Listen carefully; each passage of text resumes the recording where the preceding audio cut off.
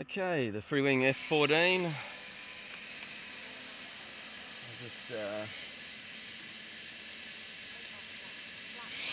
taxi it up the other end of the strip. We're at Grattan Field today. You'll probably hear the iconic windmill going up there behind us. There's a bit of a crosswind today. I haven't flown this girl for a while. It's the beauty of electrics. You can store them and nothing changes. Well, apparently nothing changes. So I'll just line it up on the strip. We'll go for take-off flap.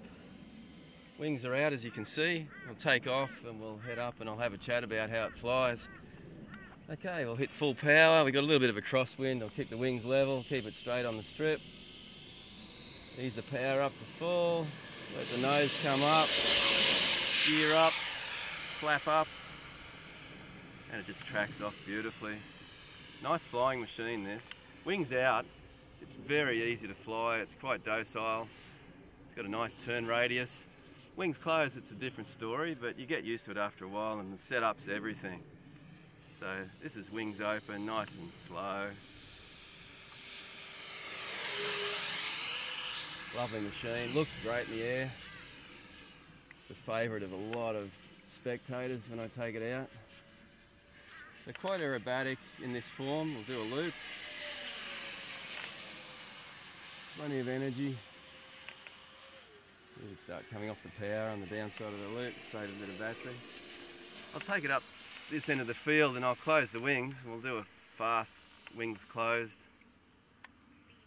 So wings sweeping now, I'll go to full throttle. Keep it in turn. And bring it in for a high speed pass.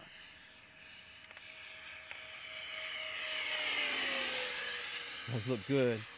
It is a different animal to fly with the wings closed. The gyro setup is important. It's not as responsive in elevator. You can still throw it around okay. That's full aileron, so it's no flashy sort of aileron response. It's just nice. I'll go wings back out. And out come the wings.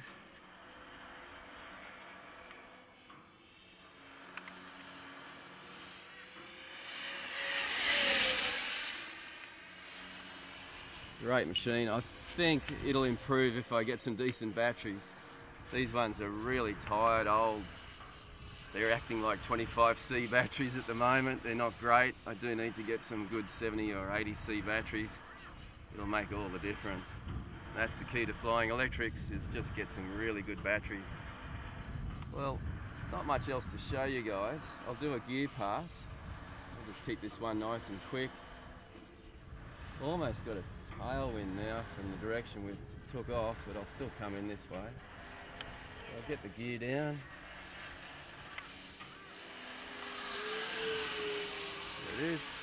And I'll go full flap. The turbulence out there. Full landing flap. Into circuit. I like to do sweeping turns into landing. You can judge your height and energy nicely when you're turning. And off the power now, let it float in.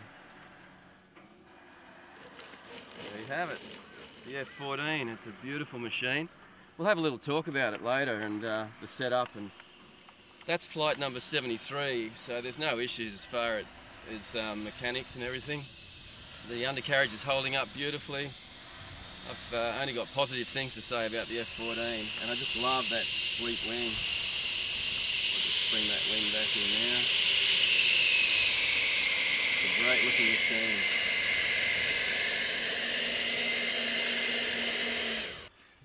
Hi everyone, Chad here from Xtreme Hobby and Yoda from RC Skunkworks. Hey guys. As you know, this year we've brought you a whole lot of planes from the great factory of Freewing in China. We've demonstrated a lot. We're now going to talk about a few of the, say, better performing models of the year, and also some of the underdogs that we believe thoroughly you should be getting your hands on. We would also like to talk about what's coming in for Christmas. So I'm going to hand it over to Yoda now, and we'll take it from there. Thanks, Chad. Well, obviously we got the F16 and the F14 in frame here. We're just out flying them because I hadn't flown them for a while, so we thought, nice day, let's go and fly them. I have had 73 flights on the F16 72 of those were in standard setup, so as it comes out of the box I really didn't change anything. I haven't been flying with any flap setups. It really doesn't need it. Once it gets into high alpha, it holds that nose up nicely. The only thing I was a little bit disappointed with was the elevator. There's a fair bit of slop in it, and it just felt like you had elevator on rubber bands. So I've made a slight mod because I flew the 70mm F16 from Freewing and fell in love with it. So I actually replicated what they did with the 70mm one. I fixed the tailplane at a neutral incidence. So wherever you've been flying and you've got your neutral point, I've just fixed it, I pinned it. I haven't glued it as such, but I just pinned it. And I cut elevators in and lengthened the push rods to give that same effect as the 70mm one. It just tightened the whole elevator show up, and success. It actually improves it quite a bit. A pretty good model in standard format, a lot of power, very fast. If anyone's thinking of getting an F16 turbine jet and paying 15 grand and upwards for a turbine model, I'd suggest get this first, fly the ring out of it. Absolutely. And really get to know it, because it has very similar characteristics as the big stuff. It's a much cheaper thing to practice on as well. So my recommendation, grab an F16 in 90mm, have a lot of fun with it. The elevator is fine the way it is standard, but I'm just a little bit fussy. I just like that little bit of extra feel. Guys, these F16 90mm are in stock at the moment. They're available straight off the shelf or through our website. And guys, for what you get, it's a hell of a jet for a really good price. So if you're after one, and especially as Yoda just made point, if you're looking at going up to even a HSD one or up to a Skymaster or Fly Eagle or something along those lines for Bayo Jet, get your hands on one of these first, because it just makes sense. If you can fly this well, you'll fly the turbine well. It's as simple as that. Yeah, it does work that way. One little point though with any of these, get yourself some good batteries. 90mm stuff especially, they're pulling upwards of 110, 118 amps at full throttle. So your battery really needs to be able to give that. The ESC is very, very strong. The fan is very strong. It's just usually the batteries let you down. So if you're going to fly this sort of stuff, spend a little bit extra and at least get 65C batteries, and it'll pay off in the long term. They won't puff and they'll give you great performance. So that's the F16, had a lot of fun with it. We do fly with gyros in them, the Freewing gyro, it's great. All very soft settings, and it just grooves.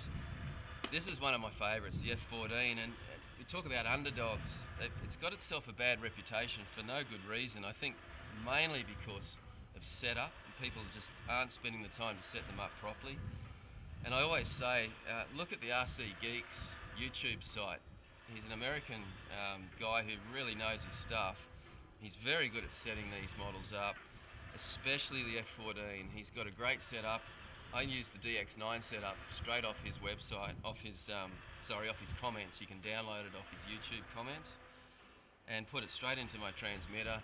I made some fine adjustments just because I'd like to fly slightly different, but fundamentally what he tells you to do is, with the wings out, the ailerons, as you can see, don't work all that much. It's mainly the tailerons that are working to give you the roll.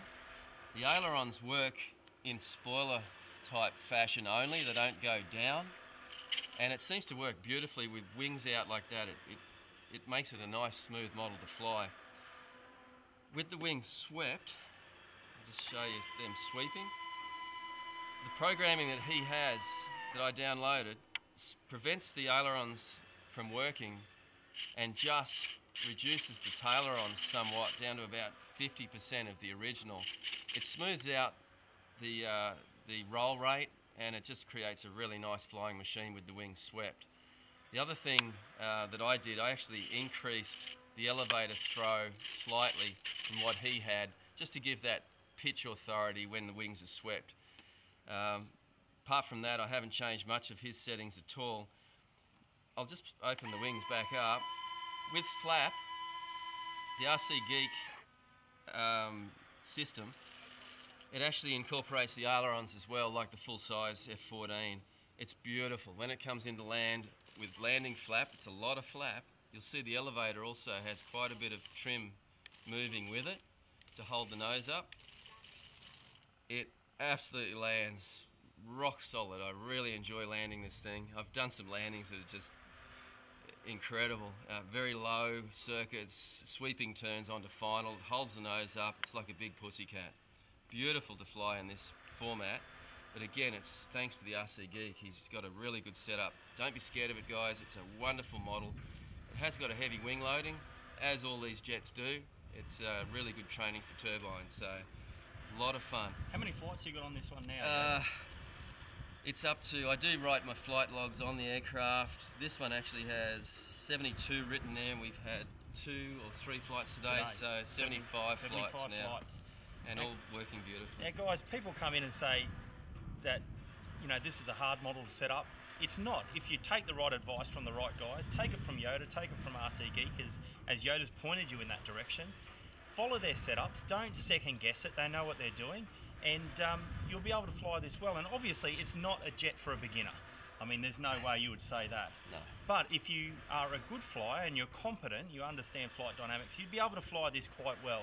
Anyone can, so don't be afraid of it. Again, these are in stock, available now off the shelf, website or phone us, or come into the store. That's no issues at all, guys. But this is one fantastic model. I have to say, whenever you've flown at an air show this year, Yoda, this is a showstopper. It is. People love it. Yeah. They absolutely love it. We did put smoke on too. Right. And so it really looks good with the smoke. Yeah, we've got a little smoke system that Yoda puts on here, an electronic smoke system that's activated when the wings sweep back. It looks magnificent.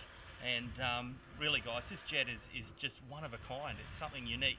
And unless you're willing to go up to a Skymaster F14 and spend $30,000+, this is your next best bet. And it's a big girl too, so you've really got a nice scale model that you could have in your hangar. One thing I'll also mention too about the programming of the F14, if you do forget to bring the flap up and you do hit wings close, the flap automatically comes up on this setting too, so you can't go wrong. So yeah, just a really good little setup from the RC Geek. Look, the Freewing stuff is excellent. We've had a really good run. My Stinger 90's got well over 300 flights on it with the original undercarriage. The little Avanti 80mm sport jets now well over 120 flights and had at least 6 or 8 different pilots. And probably the outstanding plane of the year, I'd say. That Avanti is what's capturing everyone around Australia right now. Awesome, a great model. Look, the 90mm stuff is excellent, but again, you just really need to buy those great batteries with the high C rating. They do give a lot of performance. The one that I really, really like is the Yak 130. In both 6S and 8S. The 6S is fine. You just need to manage the power a little bit. The 8S, wow, it's just off the ground. Again, they're just a really nice flying model. The one that really impresses me for all-round speed envelope is the Venom. Yeah, wow. Nice big wings on Great that. plane. Just a all-round pussycat. Fast, slow, good flight times with 90mm setup. I'll tell you one we haven't had out in a while on display for our viewers out there is the F15. The 90mm F15. Yeah. Something we have to get out again and show you guys just to rejuvenate that love for the Eagle. Another great plane that's in stock, guys. So these are amazing models, and compared to yesteryear when it was hard to get your hands on the models, these are all in stock and available now. So you can watch these reviews, and if the mood grabs you or takes you, you know, give us a call, because they're usually on hand, most of these models. The other one that you've flown recently is the A4. A4 Skyhawk. Yep. What a beautiful model. It's so different from everything else. It's just got a really nice feel about it. The look in the sky is incredible, especially when you put the ordnance and the drop tanks on it. Fantastic. Good performance too. Again, these jets, once you get them on the step, when I say on the step, get them flying, get them going fast, and they really, really feel crisp. If you're reefing on the elevator and choking it a little bit, not letting it just get up and go, you'll notice, you'll start thinking, gee, this thing hasn't got a lot of power, but it's all your flying style. It's a bit, if you've done any slope soaring in your life, I akin it to that. It's very similar to flying high performance slope type models. You just got to let the aircraft have its head and get going, and then you can start cutting around and using the elevator with some authority. But altogether, fantastic year. It's been good. It has been a good year, and look, we're looking forward to what 2018 is going to bring us. Yep. You and I will be spending some time in April in China again, and trying to do our best for the Australian RC community over here. But let's talk quickly about Christmas coming up. Obviously, a little over a month and a half or just under away. We've got a shipment, guys, that's here on the first week of December. Some key points in there. A4 stock will be on hand as of that shipment. Spitfire 1600mm Flightline, another great plane, will be on hand. Also, the 70mm 6S BAE Hawk from Freewing. We haven't had one of those here yet. We haven't demoed it for you guys, but that will be just around the corner. So look out for that video, but more so, we'll try and have it up on the website in, say, the coming week, guys, and you'll be able to look at doing pre-orders. They are no deposit pre-orders. You can just put your name down on it, give us your phone number, we'll contact you when they're available. Take it or leave it at that point, but at least you'll have your name on it, because quantities will be short in this shipment. It's not a full container load of just Freewing. What else have we got? The mini 64mm F8. Wow. Yeah, so there's quite a few models coming in, quite a few new models. Yeah, it's a beautiful looking model. The F8. You definitely had a lot of fun, and that was on your property, yeah, along with the horses if you all watch. So if you haven't seen that video, get on there and have a look on our YouTube channel on Facebook. Either or, that video is quite a classic to watch. Anything else you can think of there, Yoda? I do love the twin prop stuff, especially the F7. That a beautiful flying model, and it's quite big in the sky too. It's it has a lot of presence at a model airfield, and good flight times. The prop stuff, you obviously get better flying time, a bit easier to fly because the wing loading's a lot lighter. But just an all-round great aircraft. They bring an easy model to build. Something that, guys, if you're looking just to go out and fly, something that looks really scale, flies beautifully, lots of performance, straight out the box. We're flat out spending more than half an hour putting any of these models together these days. They're just so easy to put together. So great line, the Flightline models, really good. Something I think we should bring up just before we close off this segment. CNC alloy undercarriage, grass strips. We keep hearing the old scenario of, will this take off from grass? I think that's been well accomplished now. Absolutely. Even, this is a pretty thick, grassy field, and you see other aircraft struggling, and you watch the 14 take off, and it has no issue whatsoever. Absolutely. And it's heavy. This is flying weight with big batteries in it at close to 6.5 kilos. Yep. And it's leaping off the paddock in only a quarter of the strip. So that really shows its size and weight. Again, for that F14, it's just under large scale, guys. It is. So it's a hell of a foamy. Yeah. I wouldn't even call it that. Let's just call it a hell of an aircraft, an RC model. So look, guys, I think that's where we'll wrap it up for you. If you've got any questions, feel free to comment, or drop us an email, or give us a phone call, or drop into the shop as well. A lot of the models we're talking about are on display in there, and again, our shelves are packed. Come on in anytime, and most of the models, not always, but most of the models are available on hand. One other that's coming in the Christmas shipment, Advanti S 80mm. Wow. We're out of stock of them. They pretty much sold out quite quickly out of the last shipment. This will be your chance to get your name on one, and I think, from memory's sake, there's only about 10 of them in this container. So I expect those to sell within the first week of them landing quite easily. There's already some pre-orders. So if you want an Advanti S, you don't want it air shipped over from Freewing or wherever else, contact us, guys. Put your name on one, and we'll be able to ship it as soon as it lands to you. We'll only obviously take your name and phone number for now, and you've got the option when it lands, whether you want to proceed with the order. So I'll leave it from there. It's Chad from Xtreme Hobby. I'll let Yoda close off now. But guys, thanks for watching all year. Thanks for everything. We'll still bring a demo of probably the BAE Hawk before the end of the year. Other than that, I think that will probably be the wrap-up for us, or close enough to. There might be something else that may come through, but otherwise we're almost at the end, guys, nearly into the 2018s. So over to Yoda. Thanks a lot, guys. Yeah, Merry Christmas, everyone. Enjoy your flying. Get out there and just rip it up. Have a great summer, guys. Thanks, guys.